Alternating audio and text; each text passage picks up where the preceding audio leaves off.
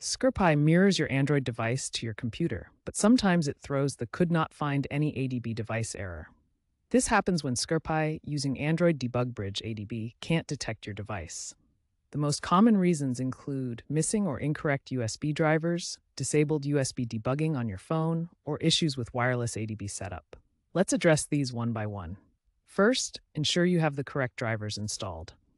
On Windows, this might be Google's Universal ADB drivers or your phone manufacturer's drivers, e.g. Samsung USB driver. Next, double-check that USB debugging is enabled in your phone's developer options.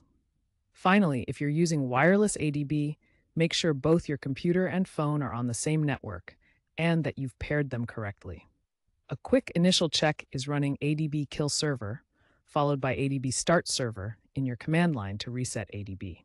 This solves many connectivity hiccups. For wireless ADB, enable wireless debugging in developer options on Android 11 Plus, then pair using a QR code. Use the command ADB connect your device's IP address 5555. On Windows, uninstall conflicting drivers via Device Manager, then reinstall Google's ADB driver. Ensure firewalls aren't blocking ADB connections. Use ADB MDNS check ADB 35 Plus to diagnose wireless connectivity. On macOS, use Homebrew to install Android Platform Tools. Brew install Android Platform Tools. Check devices with ADB Devices command,